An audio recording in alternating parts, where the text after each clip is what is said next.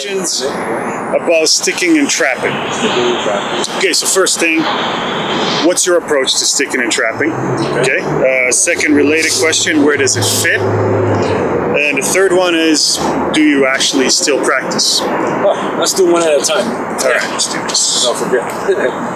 Okay, my approach to trapping, right? Like in the 90s, I was doing a lot of this kind of stuff, which is still really popular, right? And it works pretty good because you're learning the feel, right? Like if it pushes on my right eye, right? Then I go this way. If it pushes on my left eye, I go this way. And there's a lot of combination. You still see it a lot on YouTube, right? This stuff is popular. So is this stuff, right? And we did a lot of that in the 90s. And then later on, I start to notice, at least for trapping, right?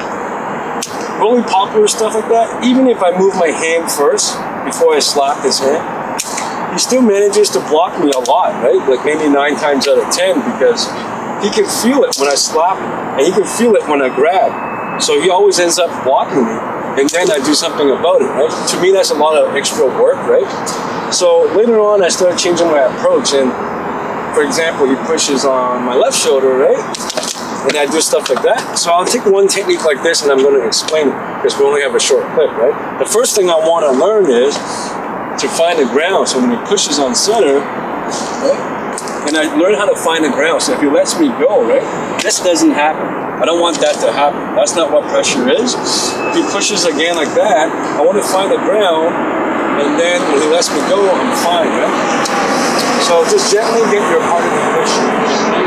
Then he lets you go, you should be fine. It's really hard to learn how to do that, to find that alignment with a straight point. So when you're first learning it, instead of using a straight point, use a bigger surface, right? Like, you know, you see in each one in standing, you see in Tai Chi, plunging, that kind of stuff.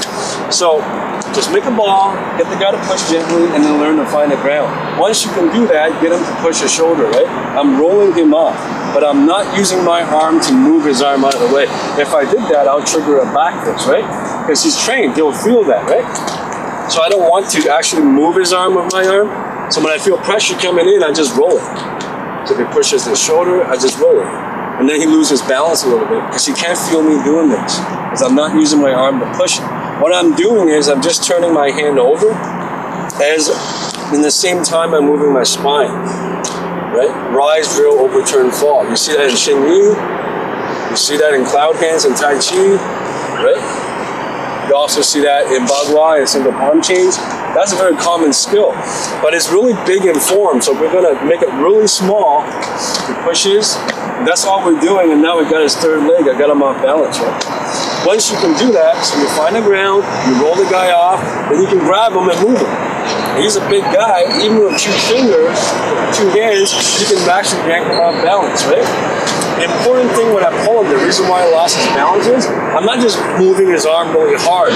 What I'm doing after I roll him off balance is, when I grab him, I am finding and feeling his spine.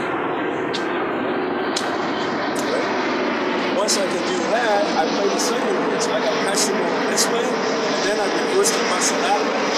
That shakes his spine, right? It's hard for me to know this unless you can feel it. But I'm actually shaking his spine going forward and then backward, right? The important thing is, I'm not using me to move him. If I use me to move him, he can feel it, he can block me, right? As soon as I grab his arm hard, that triggers a response from him. I don't want to do that. So if he pushes hard, I want to take him off balance. Now, we can't do anything about it, right? So I'm not using me to yank on him. If I did that and I miss, this would happen and I lose my balance. Instead, I want to use him to move me, like I'm pulling on a rope up a mountain or something. So I'm not trying to move him, I'm using him to move me. Now, every time I make a little movement, I move his feet, right? So that would be an explanation of it. So I'm actually going up, around, and down, and to the side. So there's a lot of circles in this. I'm going up, down, to the side, and down again. So he pushes, I'm just rolling him off, and then I grab, right? Once you get better at that, you make the movement a lot smaller.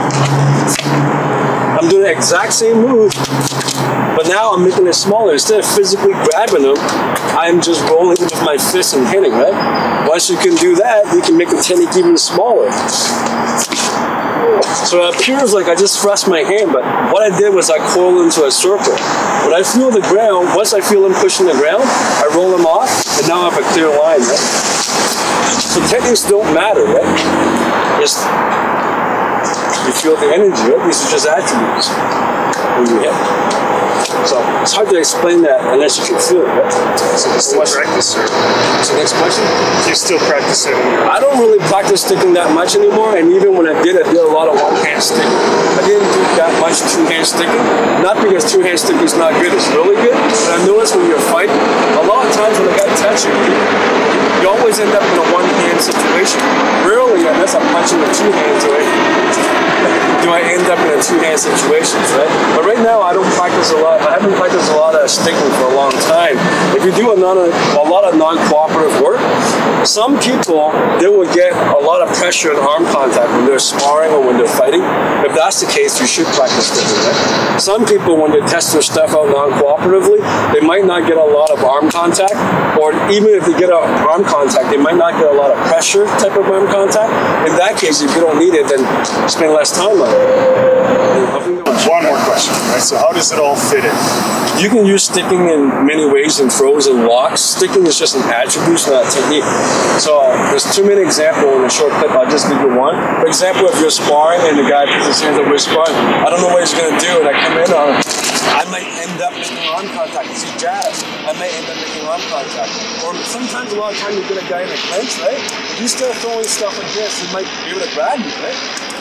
So instead of doing that, he might be able to use this. So I'm using pressure. He's got his hand up, and then when I bump into his arm, I can feel his spine, right? And I can turn him by feeling where his pressure is going, right? So we're sparring. I'm hitting him. Sorry, it's all good. Where he jabs, then I end up touching him. As soon as I touch him, we end up in a sticking mode, right? So that would be an example of how to use it. But you don't go up planning to use it. You're just attacking this guy. If you end up bumping into something, there's your sticking. But if you don't chase his hands around, right? If you see the guy's hands up, you don't go, okay, I'm going to try to use this now. No, it's an accident. You come in attacking him. If he touches you, automatically it triggers stuff. If he doesn't touches you, don't chase it. Why would you chase his shields around? If he doesn't put his shields up, hit him. Right? So, that's it. Thanks, man. All right.